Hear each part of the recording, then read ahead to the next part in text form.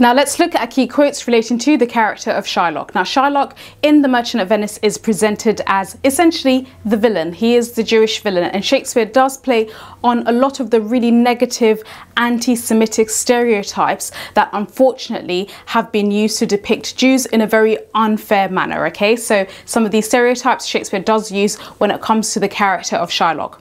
Now Shylock is presented as somebody that's really disliked across all of Venice because he practices what is called usury, U-S-U-R-Y, which is basically lending but at using very high and outrageous interest rates. In other words, when you give a certain amount of money, say £10, but then you charge interest per month on top of the £10 that you owe to give back, maybe an extra £5 each month, you still have to pay an interest, right? Which is outrageous, okay? So basically, Shylock is disliked by Antonio and all these other characters because he basically practices usury. In other words, he's seen as really greedy, almost immoral in his money lending practices. However, on the other hand, we can also see Shylock as a very victimized character. In other words, he is almost dehumanized, firstly just because he's Jewish, because maybe if he did the same thing, but perhaps he was white Christian, so maybe English, or in this case, obviously it's based in Venice, so Italian white, perhaps would his usury be seen, instead of being greedy, would it just be seen as a very savvy business way?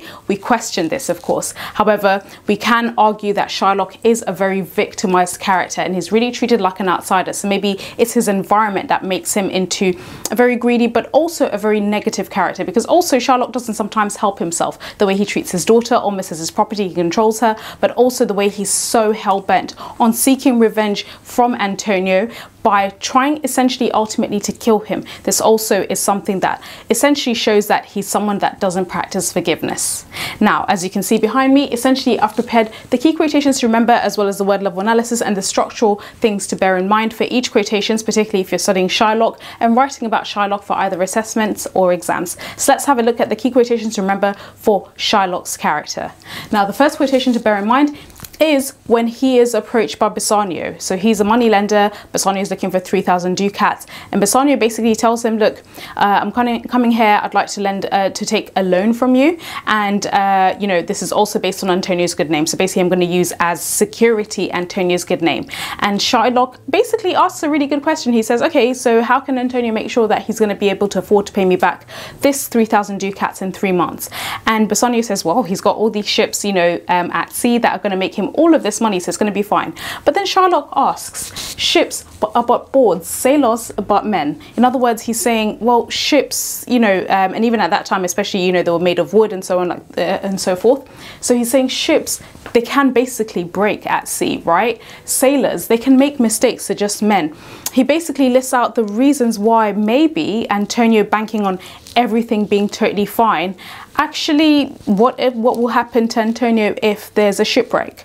And he foreshadows the news that Antonio does later get, that all his ships have been wrecked at sea and he's become bankrupt. Okay, now for this quotation, the word level analysis you want to do firstly is the sibilance of S in ships and sailors, also the repetition of the conjunction or connective but. Again here, actually this is showing Shylock as actually being a very clever businessman, rather than Bassanio who thinks everything's going to be okay. Antonio also thinks everything's going to be fine. He asks clever questions. That's probably why he makes money. He's able to make a profit, because he's able to kind of ask these clever questions. The second quotation for Shylock's character is when we learn why he hates Antonio. So we learn that Antonio is really horrible to him, but also he hates him because he's Christian. So he states, I hate him for he is a Christian. Now, of course, here the alliteration of H in hate, him and he shows the passionate intensity in Shylock's anger against Antonio. The third quotation to bear in mind with Shylock is when he also adds to the reason why he has this hatred for Antonio. Even if he's going to lend his friend money, he hates him, and it's because Antonio, he hates our sacred nation. Now here when he talks about sacred nation, bear in mind that Shylock is Jewish and the sacred nation of the Jewish population is Israel. Even in the Bible, Israelites were mentioned and so on. Now in this instance, the word level analysis you want to do is the adjective sacred, of course, to describe the nation that Jewish people hail from. The other quotation to bear in mind with Shylock's character is when he states, and he's explaining to Antonio, actually, what I'm practicing, which you guys call usury, in the Bible, you'll see a lot of my business practices there. And actually, he then says, and thrift is a blessing if men steal it not. When he says thrift here, by the way, making profit is a blessing. So he's actually saying the money I'm making and all this money and profits I'm making, it's a good thing. It's even in the Bible. The Bible accepts that this is a good thing to do. Now here, the word level analysis you want to remember, and actually this is a structural point, this is caesura here, so thrift is a blessing, comma, if men steal it not. So of course here, actually Shylock is making a very valid point. If you're able to make profit honestly, you're not stealing, but also when you make the profit, you don't steal it from yourself. In other words, you don't make all of this profit, then you spend it all. Actually, that's a blessing. So he's making very valid points. However, just because it's coming from him and he's Jewish, all the characters dislike him. So also we can see here, actually, people are mistreating Shylock and they're treating him in a very unreasonable way, because even when he says this and he cites Bible passages, Antonio dismisses it. He says, well, you know, a devil can also cite Bible passages. I'm not listening to what he has to say. Now, the other quotation for Shylock's character is when he's now here we can also see he doesn't always help himself. He's also not very kind to his daughter. There's a theme of fathers controlling their daughters, like the way Portia's dead father controls her, Shylock controls his daughter Jessica, and ultimately Jessica has none of it and she runs away. Now his control of her is when he states, Jessica, lock up my doors. And this is an imperative sentence. Bear in mind, imperative sentence basically means a sentence that states a command or an order. Now here, of course, when he's telling Jessica to lock up my doors, it's because he's about to go out. He's about to go to meet Bassanio, Antonio, and so on. And he just seems to be very negative, always kind of having these walls up and also trying to trap his daughter in his home, which doesn't really feel like a home for Jessica. It feels almost like a prison. The other quotation to bear in mind for Shylock's character is when he realizes that Jessica hates him and she has not only run away from him, she has stolen his diamonds, his jewels and money, and he can't believe it. He says, my own flesh and blood to rebel. Now this is what we call an exclamatory sentence. In other words, this exclamatory sentence, he's really shocked. He can't believe Jessica could betray him in that way. Also, of course, here he's talking about Jessica as his flesh and blood, in other words, his daughter. And this is a metaphor because Jessica can't actually be his own flesh and blood. However, we feel kind of a lot of sympathy for Shylock. He seems really alienated and isolated, and the only one person who maybe was on his side of the camp, Jessica, she's also run away. She's also completely discarded him to the side and also stolen from him.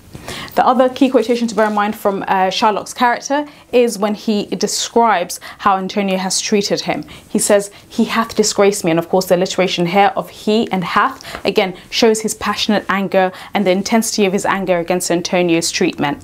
The other quotation for Shylock's character is when he's justifying why he hates Antonio, but also we can now see, and this is where we feel a lot of sympathy for him. He says also, this man and a lot of people in Venice hate me because I am a Jew, full stop. Hath not a Jew eyes? Now he goes into this, you know, almost a monologue where he's basically stating out the reasons why people don't like him. And it's simply down to the fact that he's a Jewish man. And he's saying, I bleed like everybody else. I cry like everybody else. I have eyes, I have ears, I have, you know, I have body parts just like any other human, but yet you're treating me not like a human. So of course, when you ask this question, it makes us question why people would mistreat other people based on their heritage, so being Jewish, but even, for example, the color of their skin. We can see through this question that how stupid the treatment of Antonio and other people are to Shylock just based on his Jewish heritage. Now, in these two sets of sentences, which are quotations relating to how we feel sympathy for Shylock and how society mistreats him just because he's a Jew, what you want to focus on firstly is a simple sentence, I am a Jew, okay? And of course, this makes us realize just how stupid and how irrational society is, mistreating Shylock just simply because he's a Jew, because that's not really saying anything. Also, you want to focus on the rhetorical question, hath not a Jew eyes? Because basically this rhetorical question is asking, is a Jew not human beings like everybody else, but you're treating us as subhuman?